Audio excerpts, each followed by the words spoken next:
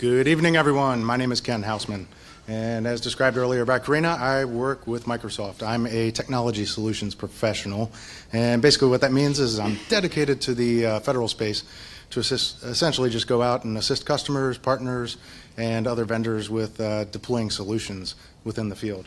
So it was about a year or so ago that I was actually here with Steve Michelotti, one of our other Azure engineering reps, and we did a session on cognitive services and went through a couple of other things related to AI, machine learning, and whatnot. And I'm just glad to see that we're really picking up the traction and continuing to drive within this environment here. So there's obviously just been a lot of changes. Some of us are even still working in spaces where we're still running mainframes, and we haven't even begun to make that transition from say mainframes to PCs, PCs to web, and web to mobile, for instance. And obviously there's just a lot of stuff going on there, but really autonomy and artificial intelligence here is going to be the next big wave, and we really need to get educated, trained, and then begin operating in this space as well. So every time that there's been a big innovation and a big change between these different environments that we've had in the past, there's always been a little bit of a displacement of jobs. But with that also comes a lot of capabilities for innovation and new ways that we can do things. I mean, just think of the way that Uber has really just transformed the transportation industry, or think of the way that mobile has transformed even just the restaurant industry here in the last couple of years itself. You can now just pick up a mobile and order a meal and just have it delivered to you from nearly any restaurant. So obviously there are a lot of changes, a lot of things going on in this industry, and artificial intelligence and autonomy is really going to make a big impact on the way that government is going to operate here in the next couple of years. And I was just really glad to hear that the previous speaker was hitting on a lot of this material and just talking about some of the waves of things that I'm going to be talking about within this slide deck here. So just to give you a quick overview of what I'm going to be talking about, I'm just going to cover very quickly some of the artificial intelligence and machine learning capabilities that we have within Azure and the platform itself. And then I'm going to jump into two very quick demos related to translator and custom speech service, in addition to custom vision service. And the reason I pulled these out is because it somewhat relates to some of the customer success stories that I might talk about here in a few minutes. And then lastly, I just want to briefly slide up here some information about learning opportunities as well. How you can get trained up on this material, different advantages that you have that are free, open source, and things that you can even do just directly from your work desk, hopefully. So in the previous presentation, we also had a slide deck that briefly talked about some of the services, some of the AI, ML, and before we even go down that path, what I really wanted to talk about very briefly was just showing how a lot of the things that we're going to be talking about right now are right within this platform as a service realm.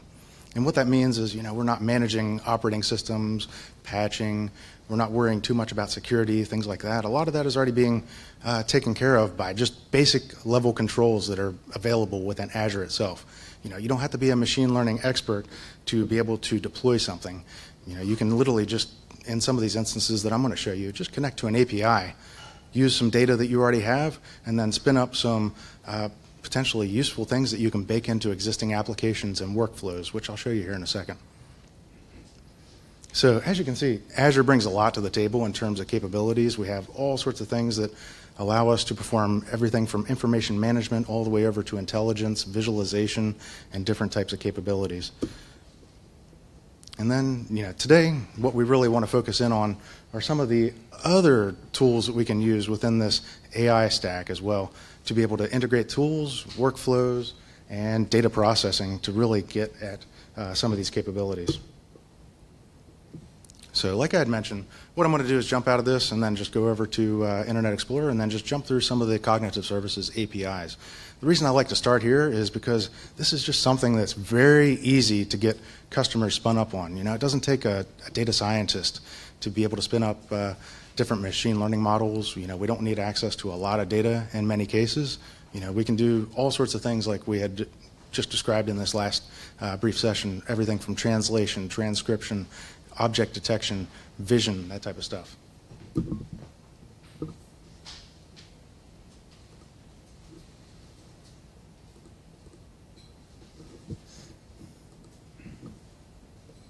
So like I had mentioned, I like to start with cognitive services because there are nearly 30 different capabilities, APIs, that you can literally just plug into.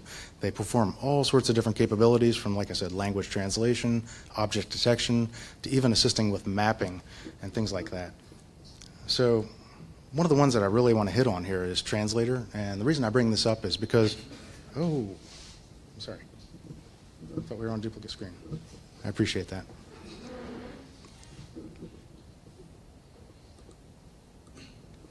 The reason I like to bring up Translator is because we've seen this being active in a lot of the federal space, as well as the civilian space as well. One of the big reasons is because we have just a lot of customers that deal with everything from call center scenarios to interviews, and even organizations that operate internationally as well. There's just a lot of different languages across the globe, and this is one of those APIs that has really helped some of our federal customers as well to interact, as well as do things like transcribe, translate, and document a lot of that material that's occurring right now. And like I said earlier, it's not really about replacing jobs, it's about augmenting jobs as well. We don't necessarily always have to pick up a phone and talk to a human translator.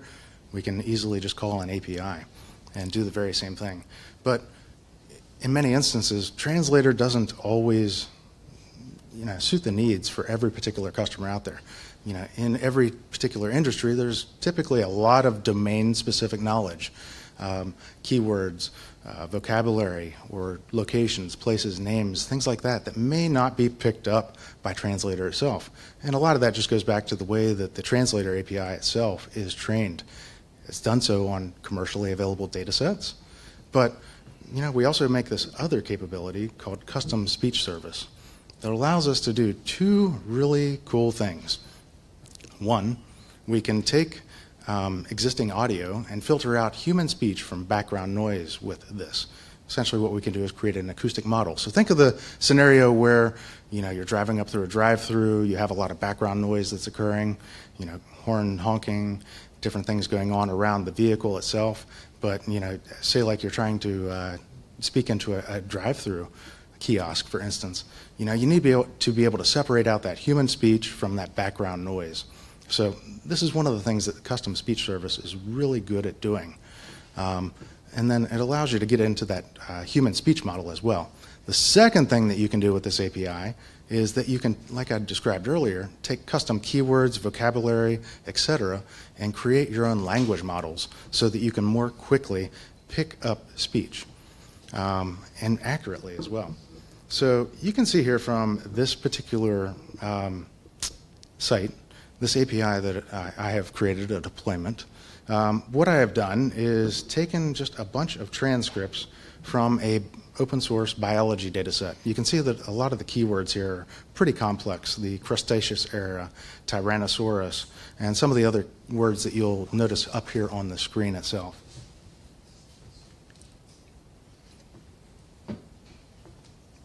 Like I had mentioned earlier, whenever you're running this through Translator API, there's going to be a lot of errors that you would typically pick up for some of these very specific keywords. But like I had alluded to, we can create a custom deployment, an API endpoint that we can connect to, train a language model, and then be able to do all sorts of things from being able to track accuracy of how this endpoint has been deployed and how those transcripts that I had, along with the accompanying data sets, the language itself, performs. As you can see here, we got it down to about a 3% word error rate, which is pretty amazing. And from there, like I'd mentioned, 3% word error rate. And one of the other things that I wanted to show you real quick was this application that I have spun up. Basically what it's going to do is perform a side-by-side comparison of some audio that I am passing in, just a standard data set. Looks like it was closed out, so I just need 1 second to quickly pull up a file.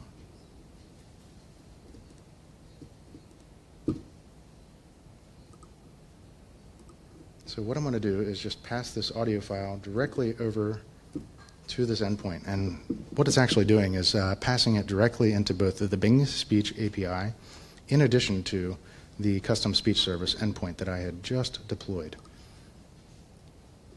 And as long as I have a good Wi-Fi connection here, what you're going to see is that we pass back a lot of good information here about the way that the data was returned. We have a very high confidence score that Noasaurus lived in the Cretaceous period. And you can also see the accompanying text over on the Bing speech side as well, where there were some inaccurate results returned. And you can see the confidence scores as well as the stack ranking of what it actually thought it was. I literally passed in no more than 50 phrases along with accompanying transcriptions of what was being said, and then was able to get, like I said, basically a 97% accuracy. AI is not about replacing humans. Again, it is about augmenting the way that we do our jobs. It's about helping us do things faster, better. And again, we've seen this being used across call centers and a lot of other really cool scenarios in the federal space as well.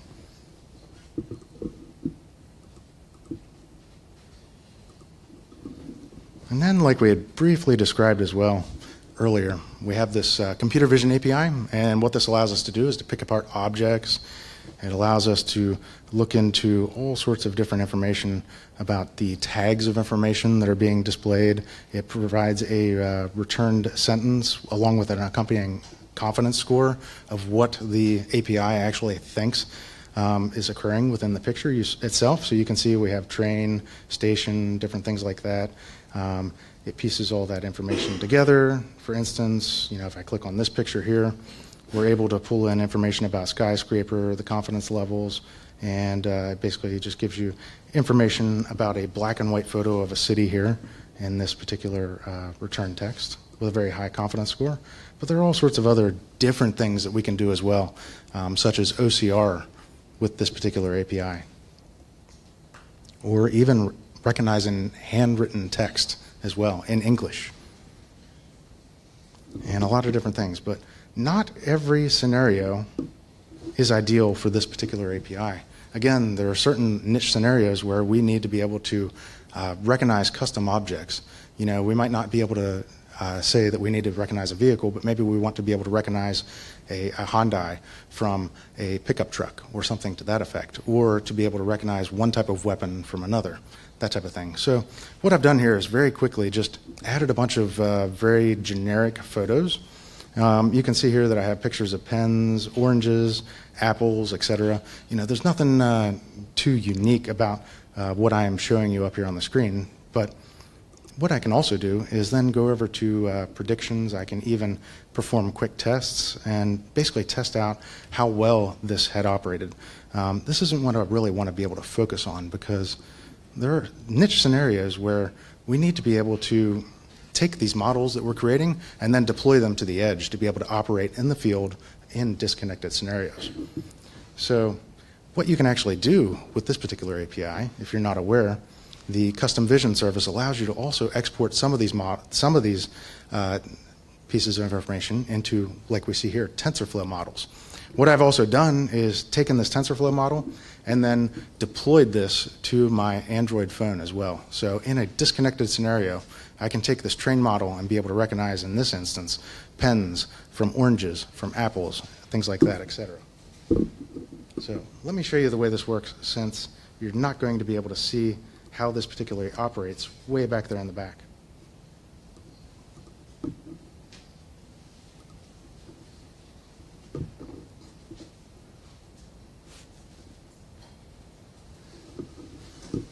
Just this morning, I took captures of my screen on my phone whenever I was testing this out. But like I said, I just trained a very basic model to recognize apples, oranges, and pens, and deployed it in an offline scenario, as you can see here, from these arrows, not connected to the internet, not connected to a network of any type, and still being able to recognize that data. Like I said, very good for niche endpoint scenarios where we're out in the field, we may not have network connectivity, things like that. We're not operating at just the Azure level, but also being able to use these tools, services that we're talking about in Azure to be able to create edge endpoint scenarios that are really useful for our customers.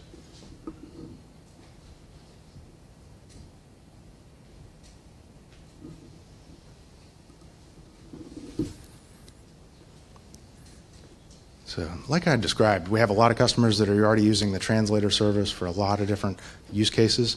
But one of the customers that I wanted to point out here is the U.S. Army Corps of Engineers.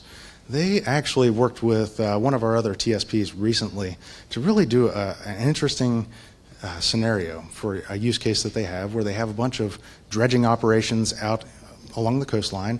And as you can imagine, with any type of river basin or even along the coastline, there's typically a lot of sediment that builds up, especially around the mouths to rivers and things like that. And we need to be able to keep those dredged for a lot of different scenarios, things like ships to be able to pass through safely, or just to ensure that wildlife or the habitat itself is not destroyed by the sediment coming down the river. So they have a bunch of barges right now that basically go out and collect all of this sediment that's out there, and they have a lot of sensors that were reading information about different elements that are occurring on the ships. Everything from the sediment level on the barge itself to how much water is in the tank that it's holding, things like that. And they need to be able to report on that real time. And what our other TSP did is he created a scenario where it did not involve an interruption of the service of what they're doing right now with their billing, their reporting, and everything else. What they did is just a hot bolt-on to everything that they have within their existing operations. As you can see here from the screen, they were doing a lot of reporting from their Oracle backend. They had a lot of processes that were going on internally. And basically what they did is took IoT Hub, stood this up, and fed data through IoT Hub so that they could also essentially deploy a Lambda-like scenario, if you all are familiar with that, being able to report on hot data as well as being able to do your typical archive operations, things like that, behind the scenes. And as you can see here, they're feeding it through IoT Hub at this time. They literally just made a small change to the API, the way that their data was being reported, to be able to dual stream it in two directions at once, and then simultaneously be able to use Power BI, a SaaS service, to be able to report on information real time.